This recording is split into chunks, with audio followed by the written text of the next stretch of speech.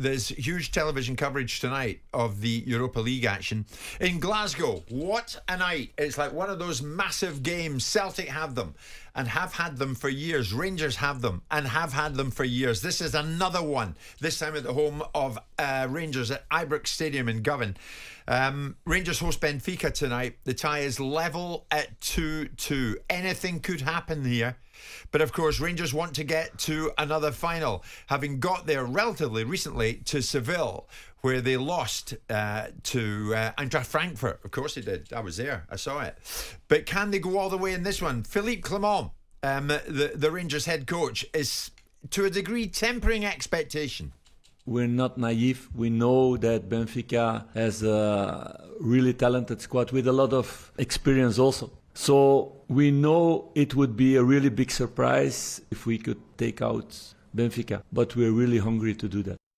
Really hungry to do that. So he tempers it, Simon, and you'd expect him to do that. I mean, where do you stand on this? Obviously, there's some more than decent clubs in there, Liverpool being one, Yeah. Roma, damn it, being another. I was hoping Brighton would see them off. Go on, Brighton, win that game 5-0 tonight. But can Clement do what Gio van Bronckhorst couldn't? Difficult. And win it? Difficult, because he is unlikely to face Eintracht Frankfurt in a final. He's more likely to face somebody like Liverpool. And I think there is a difference between the quality of Liverpool and the quality of Eintracht Frankfurt. I think we deal with the here and now, which is overcoming Benfica, and worry about what comes next as a result of draws and opportunities, because beating Benfica in isolation in its own right is a very commendable and shot in the arm for Scottish football, because you're beating sides that have got great heritage and great pedigree and are recognisable names. So whilst, you know, not winning things isn't something that you want to consider, I think it's unlikely that Rangers will win this competition. But I do think that Rangers can win the SPFL, and that is probably an even bigger prize for them than ultimately winning a European competition. But if they were to win this thing, I mean, Celtic great. Won the European Cup in 1967. Rangers won the Cup Winners' Cup in 1972. Aberdeen won the Cup Winners' Cup. Yeah, it's great. And the Super Cup in 1983. Different landscape. And that's been it. Yeah, but, you know, if my aunt was my uncle. The point is that it's the very But it difficult... would really put Scottish football on the map if they could find a way of winning it. Well, on whose map? To what end? Your map. Well, great. Your map down here. Well, yeah. I think what does Scottish clubs ever do? I think the tiny little league up there. No. I know you don't think that, to be fair to you, because you've taken yourself up there. I do think the SPFL is a pseudo pub league, but I don't think Rangers. Oh, right then. But I do. I'm sorry. I know you won't like that, but I do. Pseudo pub league. I do. I think the quality beneath Rangers and Celtic. Did you watch a pseudo pub game when you were at Ibrox watching? No. Rangers Let me qualify my observation. Between Rangers and Celtic, I didn't think the quality was great on that day. By the way, it wasn't a great game. Oh, sorry about that. But I do think that the prestige and style and value of Rangers and Celtic is undeniable. I'm not talking about them. I'm talking about the rest of the league. I'm talking about the rest of the structure inside the SPFL needs better investment, needs better players, needs Scottish football to be producing the kind of players that it once produced before, and getting back into that fabric. I'd like to see more funding in Scottish football. I'd like to see clubs have better facilities, and I'm sure they themselves would want it. Yeah, I agree. But in terms of profile, status, reputation, what could a Scottish triumph in Europe do for that part of the world? Well, okay, than lift it. Well, let's look at the reality of what it will do. Do you believe, or does anyone believe, that it will increase the opportunity for Scottish teams to rinse more money out of television broadcasters? But it might, because it puts them on the map better. Maybe. It did, getting to a final would also do that. Playing in the Champions League and having a valuable contribution and being accepted now through the Champions, and rightly so, by the way, instantaneously into the draws, into the group stages, of the Champions League, albeit it's changing, I concur, I understand that, but they'll still be there.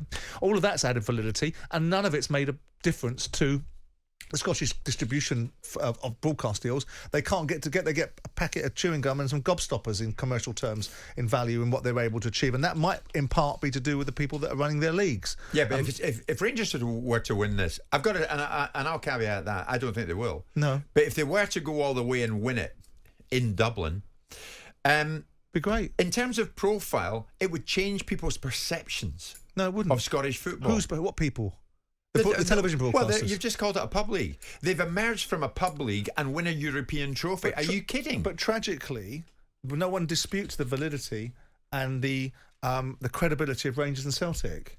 I'm not talking about Rangers and Celtic. And I tell you what, if Hearts went and won a European competition, or Dundee or whoever else sits in that league, not Aberdeen because they're bottom of the league or close to it, then I'd say, well, actually that increases the validity of that league and it actually makes it more commercially viable. When Rangers and Celtic do things, it's almost baked into the thinking that they're the only people in Scottish football that do anything.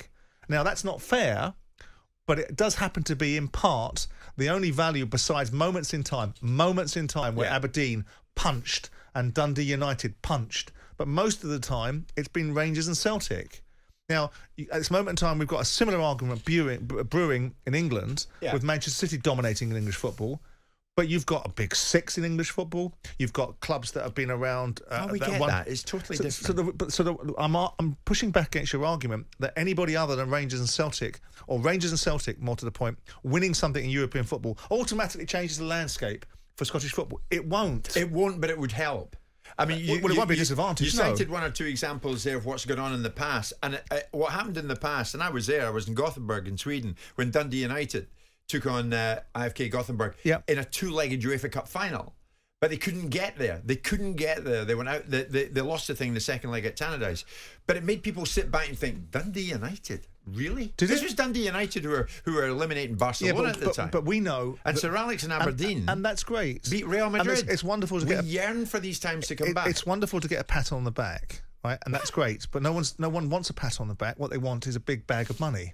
What they want is somebody to say to them, oh, this is a wonderful league. We must now pour oodles amount of money in it so you can actually enhance the opportunity for other sides to be more competitive in it, and facilities to be improved, and players to be retained rather than needing to be sold to English clubs to be able to prop up your own finances. All of that sort of stuff is more meaningful. To do that, you've got to change the perception of the game there. And this would help change the perception. Because they're a long way off getting to a final incident. No, it's not, because it would be the same old story, Rangers and Celtic. That does not alter the parameters of the league. Everyone will turn around and say, well, that's to be expected to some extent, that Scottish teams like Rangers and Celtic are successful in Europe. It's an outlier, granted, and it's credibility for Rangers and Celtic, but it does nothing for anybody else in the league.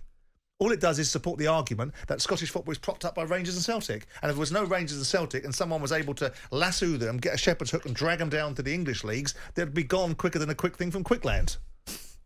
Having said that, I know you, and you've sort of adopted Rangers in some strange way as a club that you like. No, I've always liked Rangers. I like both of them. I think they're both remarkable football clubs. And I grew up watching Celtic, and of course when Dalglish transferred from Celtic to take over from Kevin Keegan, and Danny McGrain was playing there, and you watch these great players like Jimmy Johnson, and you look back at the times when Rangers were in ascendancy during the early 90s when Souness went there, and you think to yourself, these are great football clubs with great heritage, but that's a different argument. Yeah. That's not what we're talking about. Let's see what Rangers are made of tonight when it really counts at Ibrox. Can they do it? They're up against Benfica. And I hope they do. And this isn't a Benfica of old. This is a Benfica who have frailties. Of that, there is no doubt. Can Clement's men exploit them? Let's hope that they do. Jim White and Simon Jordan. Monday to Friday mornings from 10 on AM, on DAB, via the TalkSPORT app and on your smart speaker. TalkSPORT.